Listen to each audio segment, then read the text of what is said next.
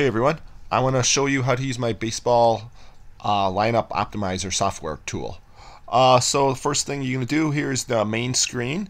And the first time you use this, if you remember, you press refresh logins after you put your login in. Then you don't have to do that anymore. Here's the main area. Whoops, not too far.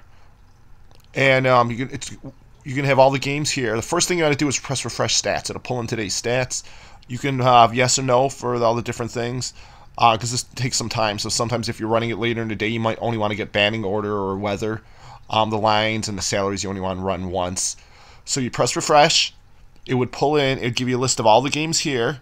Then it would take you to updating all the batting and pitchers here. It's going to give you all the stats. Like it's going to have all the the hierarchy stats here, the salaries, and then more advanced stats further on. And the same with the pitchers.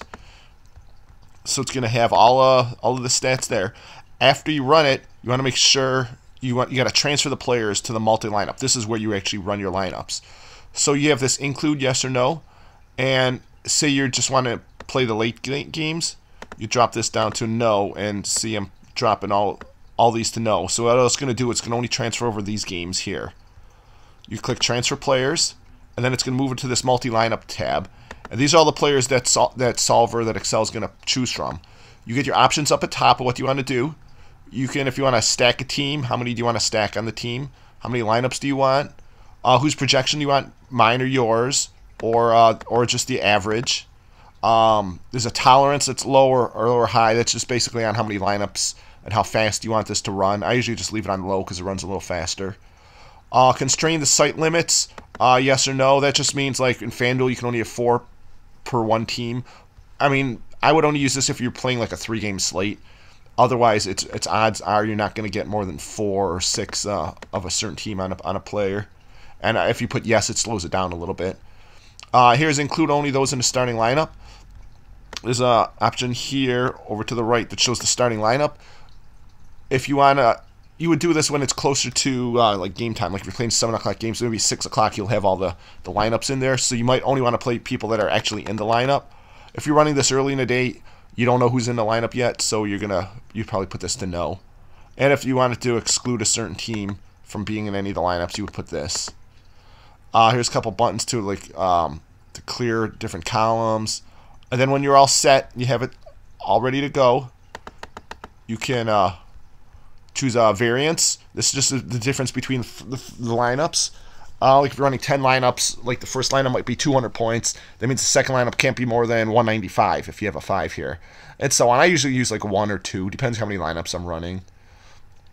There's also an option here to include probable starting batters only. If you click that, it'll only just show the people that are probably starting. And there's a few other options here to exclude players under this certain salary. When you're all set, you run the lineups by either clicking to run FanDuel or run DraftKings lineups. It'll take you to here, and these are your lineups. It'll show the batting order where they're batting in the lineup. It's going to have all the lineups going down here.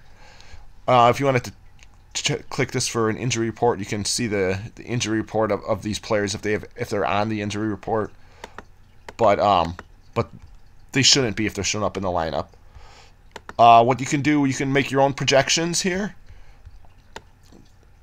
See, based on here, you can kind of run these are our projections. Here is your projections based on different categories, like their OPS at home or away. If it is it greater than even average, lower than, and you can put your projections in here, and then you can update your projections. So then you have your own unique set of projections that only you will have. And you can experiment with this, change it around, like the opponent's rank versus lefty and righties, top or bottom. And you can change this around and it'll update it. Or you could just go right to this tab, this your projections. You could just copy a bunch of players' names, put the projection in. Maybe you get it from another website that has projections. You could put it in here and upload it, upload projections, and it's just going to show right up to here. So after you upload it, then you still need to go to here and transfer the players over to this multi-lineups in order to actually run the lineups. And that's pretty much it. I also have a tab called Instructions, which kind of goes over everything I just talked about. So that's my back-end view to show how this works from a user point of view. And if you have any questions, let me know. Thanks.